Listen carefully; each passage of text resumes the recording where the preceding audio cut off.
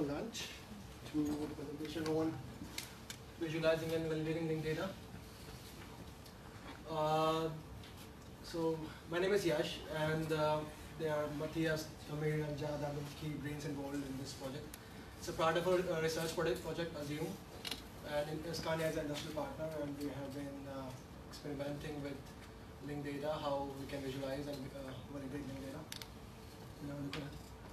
So my name is Yash, and I'm a consultant, research and development engineer at Scania, working with Eclipse RCP applications and linked data since last few months. You can find me on LinkedIn with Yash Khatri and GitHub, same. I'm also a committer and contributor at Eclipse Leo, and have been involved with Eclipse Leo Designer, which is a model-based engineering tool for OSLC systems, and Leo validation, which we'll be talking about today. I'll not talk about Leo Designer in detail, which will be covered in a talk by Andre and Jad tomorrow. I'm going to present my perspective on the search and browse and Leo validation, nothing official Scania statements. Linked data, I don't think I need to cover this again. Thanks to the talk by Professor Soren, a lot of the basics have been already covered. I'll just show how the enterprise linked data in Scania will look like. So truck is a real world entity, and it's related to another, which is we call it as a resource, and the tire is another resource. Related to each other with the property HESPAT, which in turn is related to another resource. Companies like Goodrich by a property manufactured by, and then so on, it keeps on increasing. So this is how the enterprise linked data in Scania may look like. The research project Assume. So there may be more projects or applications we have been working with, but I will be describing about search and browse, which is a cross-domain availability aware data exploration application for visualizing linked data. I'll be talking in detail also about Eclipse Leo validation, how we can validate and conform the linked data against a particular set of schema or constraints, and how we can do the safety analysis too. I'll not talk in detail about Leo Designer today, but how we are using Leo Designer and how it is helping us to design the schema for the tools, how they will be integrated with each other, how the data is related to the different tools. We'll have a look on it. So this is a picture of Leo Designer taken from its GitHub page. So this is just to show how this tool may look like. This is a Eclipse plugin. Here are the set of tools, not clearly visible, but okay.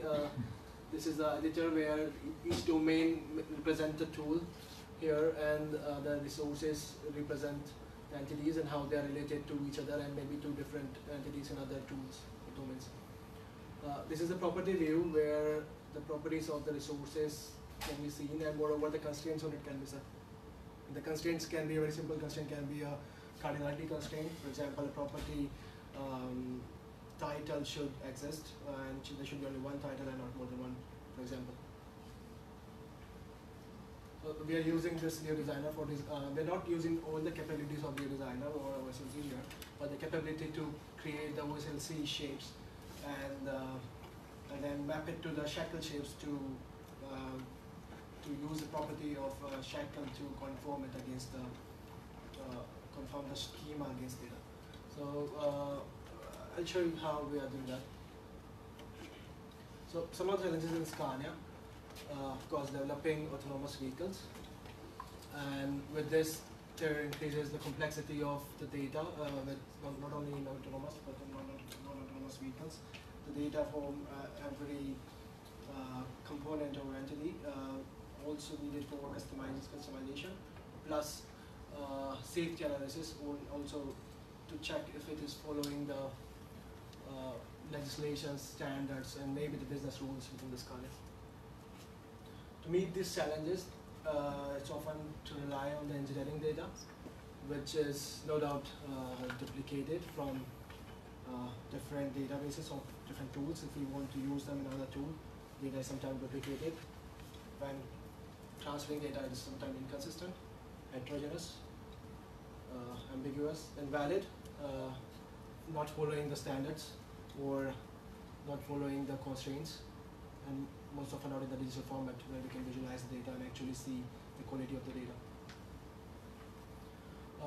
Such data reduces efficiency and acts as an obstacle to meeting the bottlenecks. Some of the ways to overcome the data issues are firstly to digitally view the data, where we can actually see how the data is related to other resources, other data from other tools, and of course to have a clean data, removing duplications, following proper standards, which may be a worldwide standard or maybe Scania standard or company-wide standard. Integrated data needed for traceability of how this data is generated, how it is related to other data from the tools. And also to manage the variability and version of the data and different data objects. Moreover, enabling this arbitrary cross-life cycle and cross-domain data access from a single tool, from a single point of view, where we don't need to go to the databases of different tools and visualize the data individually, but can see it from a single point, can really help in solving some of the problems, and also in analyzing the data for the safety case.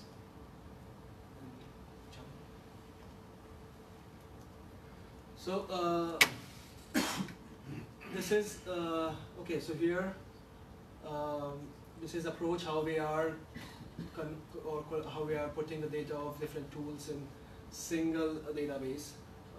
This is something covered in the talk by Professor Soren. Like there are different tools, Jira, requirements management, and other tools, and they have individual databases with individual database technology, maybe following relational or something else. Doesn't matter. The thing is they are not following the same standards, so that the data can be contained easily. So this architecture, according to this architecture, we are having a linked data adapters on each tool, which reads the data from their individual database and then converts it into the linked data and stores them in the triple store. The schema manager and rule manager here shows how the data should be related, how this should be linked, and what are the constraints of the data. This is designed using the Lear designer, which I showed in brief. The store API is just a Java API for doing CRUD operations on the linked data. And its validation engine, it validates data, it follows, or it uses the Lear validation library to validate the data and shows the quality of the data.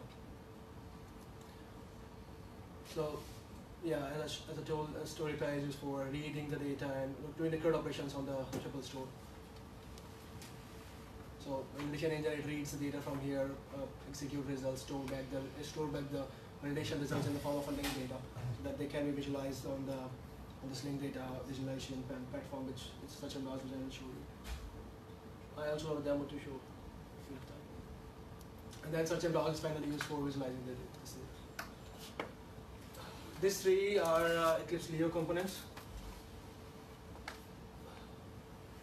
Eclipse Leo, they will talk in detail tomorrow. I'll be covering in detail search and browse. So search and browse, it's Google for searching linked data and browsing data from one tool to different tool, and without knowing which tool the data comes from, or where we are actually browsing, or actually going to linking to. It's a cross-domain, variability aware data exploration application, which has the main purposes, or which is used for, firstly, of course, to search the data and explore the data, not only in the textual format but also in the graphical format. We'll see how what I mean by graphical format over here. By this, it helps us in following the change effect analysis and dependency analysis, how the data is dependent on another data, and changing one data, how it creates a difference or it impacts other data. Moreover, there's possibility to do some analysis on the linked data layer, and based on this analysis, we can This analysis can be validation analysis, just to see if the data is following the constraints, or can be a safety case analysis. And we can have a look, or we can view the results of these analysis on the link on the search and browse, which can be safety case exploration, or new design or schema rules, business rules, or and of course to unify the data exploration capability in a single tool. So it's just one tool, one interface, and we can explore and search the data from integrated data. Moreover, there is a possibility of a delegated UI of search and browse in another tool. So we can have a kind of iframe where we can just search the data and can have a look on custom exploration pages where we, if you want to see the details of particular resource or the properties of it and so on. So it's just a read-only tool with no possibility to edit the data actually. And the common integration platform is it's an example here. Like this is an example of one of the tool, and where there is a need to enter the change request over here, and to see what are the possibilities. For example, we click on this. This is a screenshot from a search and browse where we can see what are the change requests available. Selecting one of them, and finally on hovering over there, we can see the more details, the properties of the particular change request. So we don't have to go to anywhere to actually see the properties of the change request, and can be integrated as a dedicated UI into the tools. The possibility to browse the data graphically. We'll see what I mean by this. Moreover, we can see the warnings for data if there is some particular constraints failing, or some safety cases are not confirmed in the data, which we have done analysis on the linked data layer. A possibility to browse the data based on different domains, which would express the new designer, for example. Tabular representation, obvious. And integration of other visual representations, like more different visual applications. For example, we have another view of the data, which we call hardware software, is integrated in is integrated in such a browser. And similarly, there are more possibilities to integrate the different views which we might be using.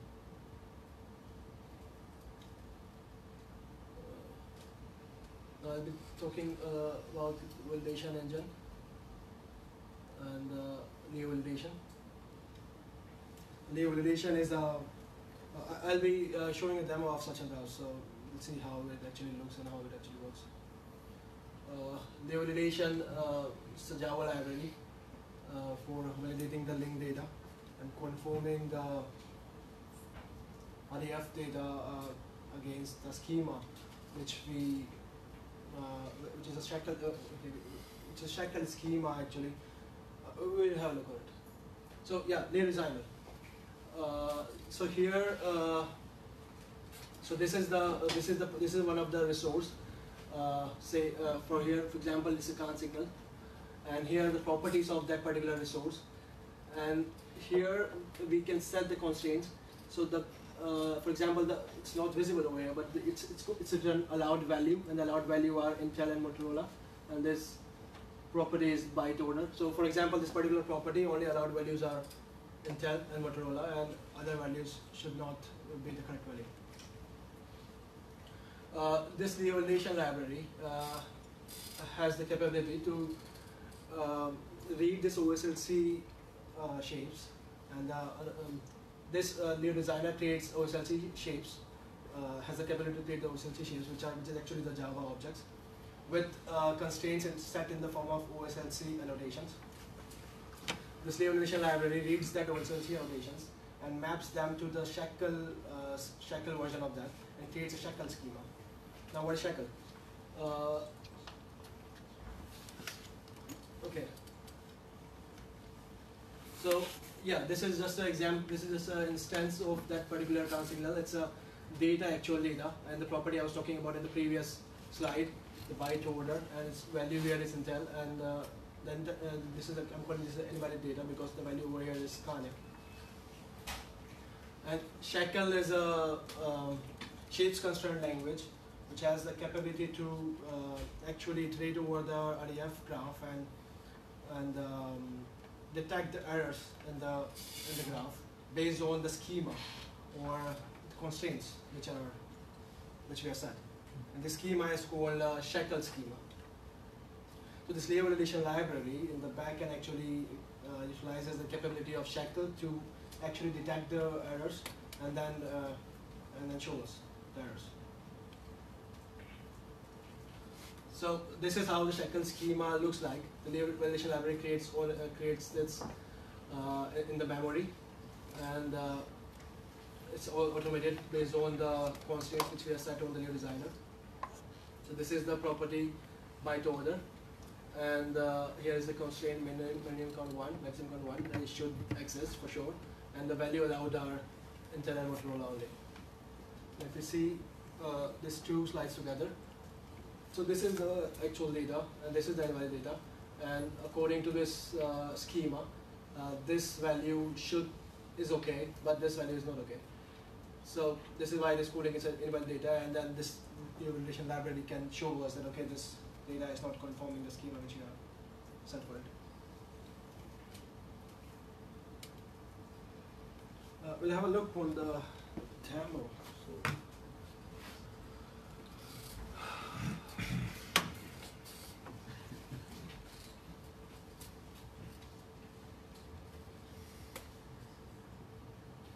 So this is the front page of Search and Browse.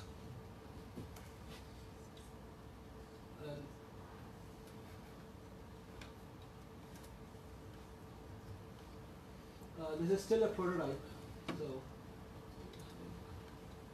for example, I'm searching one of the user function, but let's see what it gives me.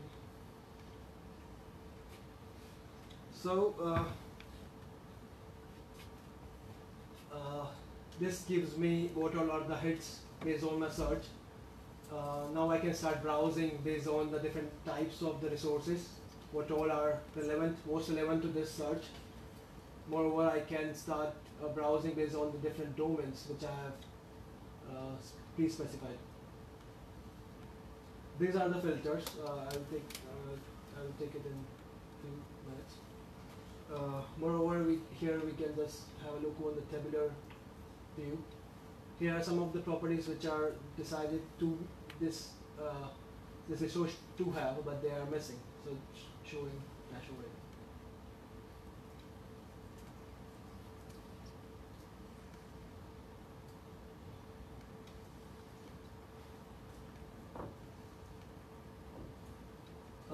Now this page shows that how the variants and versions can also be managed or can also be viewed in Search and Browse. So here it's kind of a multi-dimensional browsing. Like here, they are the top layer of items or resources. Then here are the variants and versions of that. And then this is the actual resource and the properties and the description of the resources.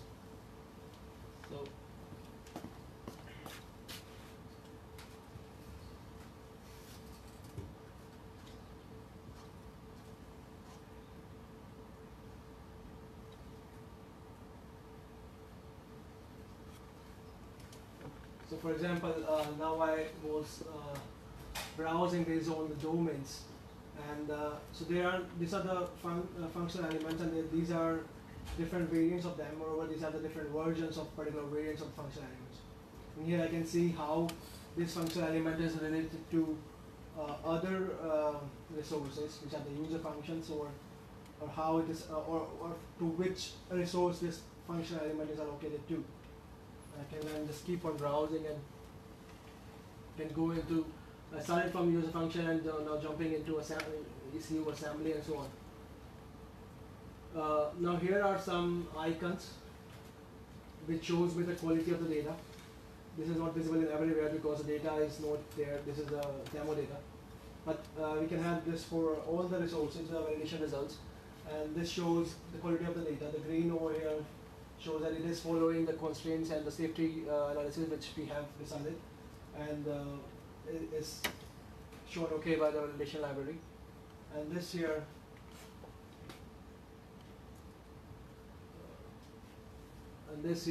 shows that safety rules, some of the safety rules are violated, and they show some of the syntactic rules are violated.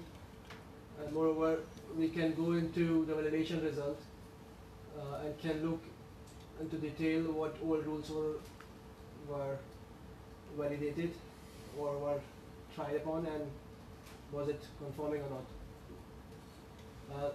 This is just an example, but can have in more detail what exactly each rule failed and so on, and who is responsible for this data and where this data comes from and so on.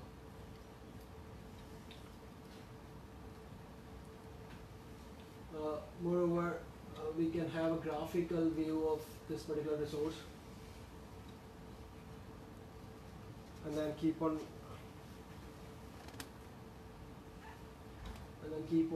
browsing graphically, and it can just keep on increasing.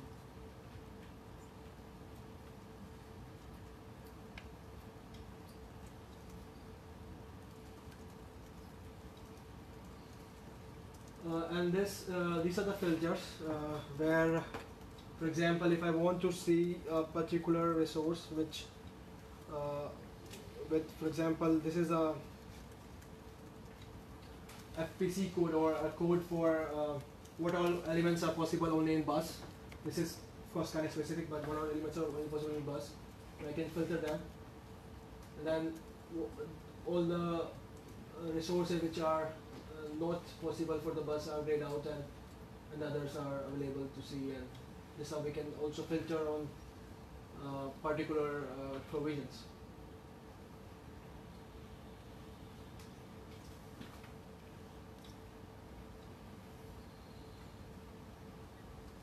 So yeah, that's all I have to say today.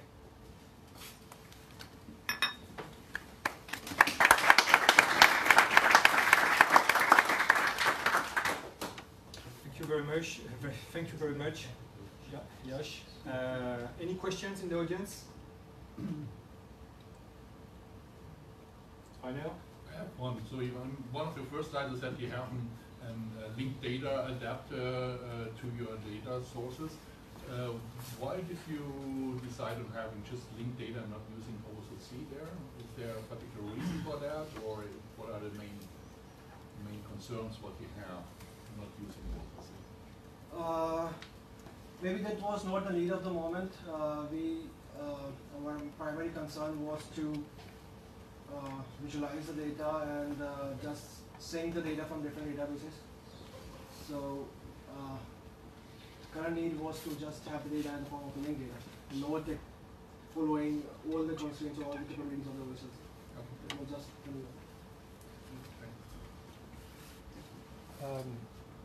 do you know what your target users are? Like, will they be from multiple departments? Is this something for, I don't know, can you say something about, what? Target users for search and browse or new validation? For both? Is this a generic capability that multiple departments would use, or is it specific to a project, program? No. Okay, so I will take one by one. So for new validation, this is just a validation library for validating linked data. It can be useful for anyone, any developer working with the linked data. So what they need to do is they just need to have a shackle schema or leave designer to design the schemas for them, and just can use it. And this search and browse, and is also contributed to Sleo, available open source for use and exploring further. Search and browse, this is the use case within Scania was that to have the capability to see the data from different departments and from a single platform. Because there is a need to see the traceability of the data, and this is a way to solve that. There might be some issues like safety issues of the data and so on, but then it is the case that that data should not be there. Just if I can complement that, I mean, the driving force is the safety case in this research project. I mean, that's the main thing, and then of course to make it easy to access the data. Okay. Have you been able maybe to quantify like the time you gain by using the search and browse compared to, I don't know, traditional ways of looking at emails, documents, I don't know, to find the information you need to look at? Like, can you put a dollar value and say, this is how much is saved? Yeah. Yeah, maybe I'm not the right person to answer this question. Okay.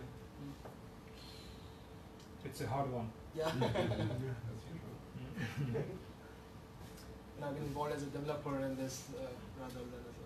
So generally it's been this, the driving force was the business, no, sorry, the safety case, as in satisfying the, there's a standard called ISO 26262, yeah.